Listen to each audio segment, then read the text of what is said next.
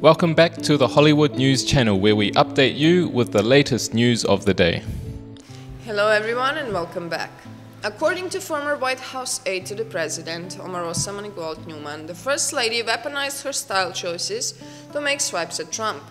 Ms. Newman made the claims in her book Unhinged, an insider account of the Trump White House. The author wrote, taken as a whole, all of her style rebellions have served the same purpose. I believe Melania uses style to punish her husband. Ms. Newman highlighted the time Melania wore her Gucci Pussy Bow pink blouse to one of the presidential debates. This came after a video emerged of Trump supposedly bragging about sexually harassing women. The author also cited Melania's "I really don't care, do you" jacket, which caused severe backlash. The First Lady donned the jacket during her trip to a Texas border facility last year. It came after the Trump administration faced blowback for its zero-tolerance immigration policy. Ms. Newman wrote the First Lady was forced to visit a facility to mop up her husband's mess. She claimed the message on the jacket was directed at her husband. The author added, she wore that jacket to hurt Trump, setting off a controversy that he would have to fix, prolonging the conversation about the administration's insensitivity, ruining the trip itself, and trying to make sure that no one asked her to do something like that again.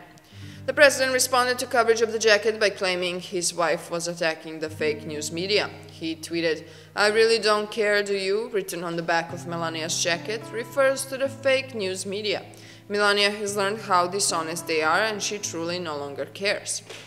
The White House denounced Ms. Newman's claims. She was fired in December 2017 by former White House Chief of Staff John Kelly. Melania responded to Ms. Newman's claims and said she was disappointed she was lashing out at the president. The First Lady made the comments through her spokesperson, Stephanie Grisham. Ms. Grisham told Newsweek, Ms. Trump rarely, if ever, interacted with Omarosa. It's disappointing to her that she is lashing out and retaliating in such a self-serving way, especially after all the opportunities given to her by the president.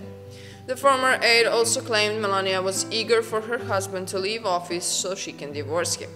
Ms. Newman wrote, "In my opinion, Melania is counting every minute until he is out of office and she can divorce him."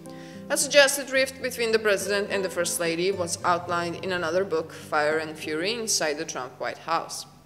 Author Michael Wolff claimed that Trumps do not share a bedroom. It comes as speculation rose over the couple's relationship after they were accused of not spending any time together.